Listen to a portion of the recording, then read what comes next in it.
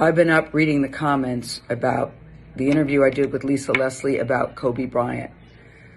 And I know that if I had only seen the clip that you saw, I'd be extremely angry with me too. I am mortified, I'm embarrassed, and I am very angry. Unbeknownst to me, my network put up a clip from a very wide-ranging interview, totally taken out of context, and when you see it that way, it's very jarring. It's jarring to me. I didn't even know anything about it. I started getting calls. What the hell are you doing? Why did you say this? What is happening? I did not know what people are talking about. So I've been told, or I've been advised, to say nothing. Just let it go. People will drag you. People will troll you. It'll be over in a couple of days. But that's not good enough for me, because I really want people to understand what happened here and how I'm feeling about it. I reached out to Lisa because I know that she's a longtime friend of Kobe's, to talk about his legacy and their friendship. We had a really wide-ranging interview, talked about many things: his career, his passion, his sense of humor, the way he was mentoring other people, how he was starting his next chapter. It was wide-ranging. And yes, we talked about that court case, because that court case has also come up. And I wanted to get Lisa's take on it as a friend who knew him well, what she thought, where that should stand. And I thought it was very powerful when she looked me in the eye as a member of the media to say it's time for the media to leave it alone and to back off.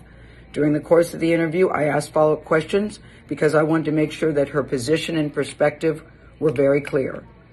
And at the end, when she said it's time to leave it alone, as I said, I thought that was powerful. And I insisted that that part be in the interview, because I thought that it put a nice button on that part of the conversation.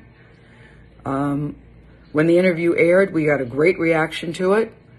I talked to Lisa last night. I believe that Lisa was okay with the interview.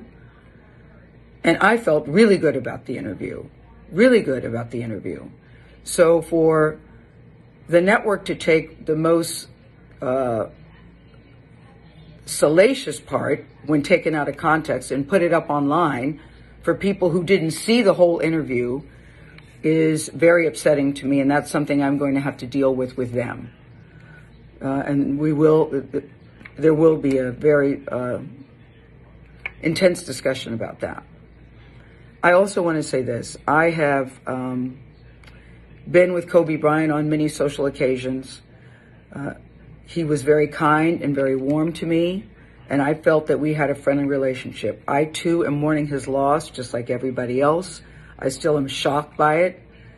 It's tragic and untimely, and the last thing I would want to do is disparage him at this particular time. And I hope people understand that. And that's why I'm taking this time to speak to you directly. I've never done one of these before. I've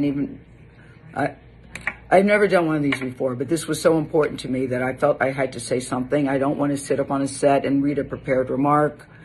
I wanted you to hear exactly where I'm coming from and how I'm feeling, and to let everybody know that no disrespect intended. And now I've got to go to work. I thank you for listening.